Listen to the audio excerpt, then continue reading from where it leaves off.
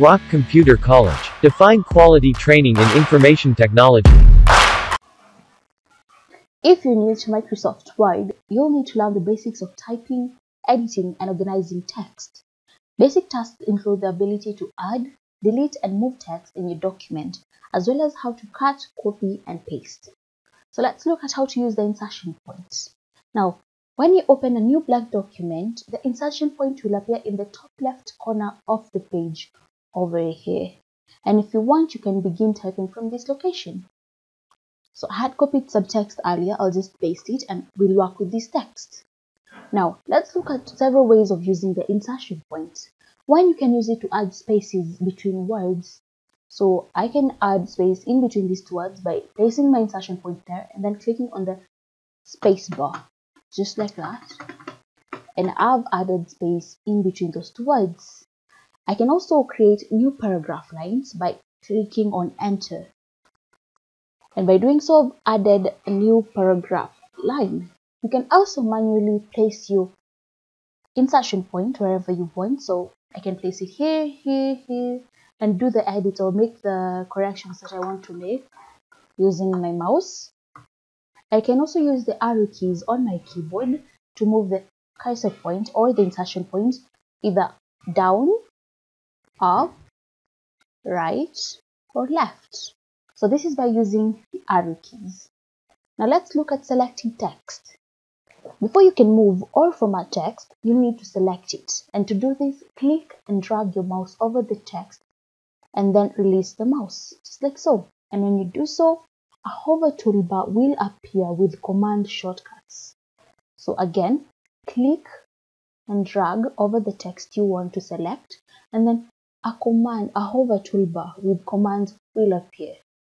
So that's how you select. And if you want to select everything in your document, no matter how long it is, just go under Home tab, then click on Select, then choose Select All. And all the text in your document will be selected just like that. You can also click on Ctrl A as a keyboard shortcut, and it will also select all the text in your document. So let's look at deleting text. Now there are several ways to delete or remove text. To delete text, to the left of the insertion point, press the spacebar key on your keyboard. So let's put our insertion point here. If you want to delete to the left of it, just click on the spacebar and it will do that. Now if I want to delete to the right of my insertion point, just click delete key on your keyboard and I'm deleting to the right of the insertion point. You can also select the text that you want to delete. So I can select that and then click delete. And I'll have deleted that text. And also if you select the text and then start typing, the selected text will automatically be deleted and replaced with the new text. Now let's look at copying and moving text. To copy and paste text, now select the text that you want to copy. So I'll select computer. Then go to the copy command under Home tab and click on it. Then go to wherever you want to paste it. Then click on the paste command. And that word will be pasted just like that. Now, alternatively, you can use the shortcut commands. You can use, let's do it with software. So let's say I want to copy and paste software.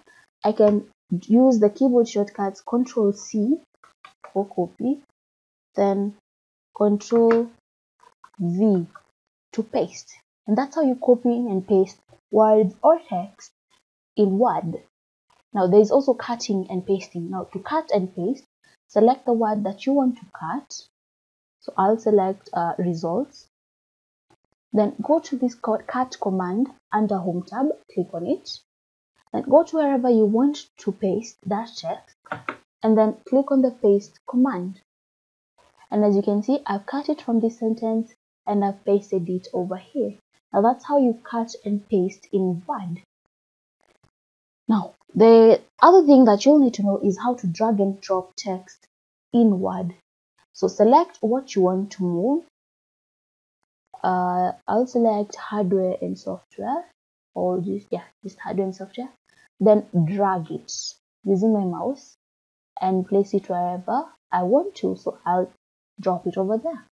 And as you can see, I've dragged it from over here and dropped it over here.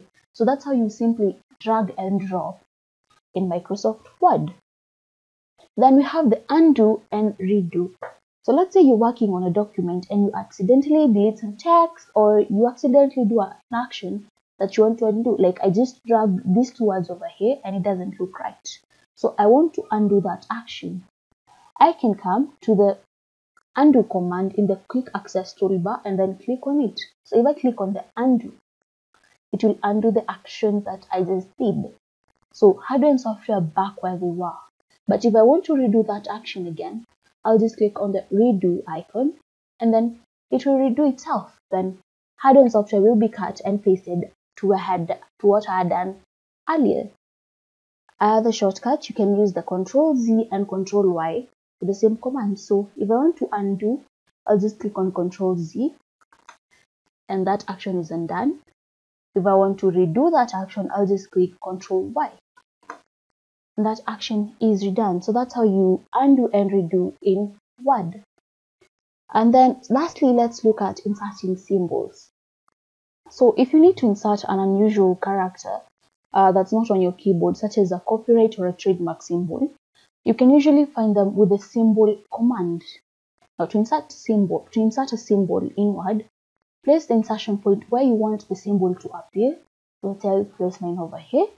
Then click the Insert tab, go to Symbol and click the drop down arrow, then choose from here. But if you don't see the symbol that you want to use, you can click on More Symbols and search. But for me, I'll use the copyright symbol over here and then click on it. And as you can see, it will insert itself in your document. So that's how you insert a symbol in Word.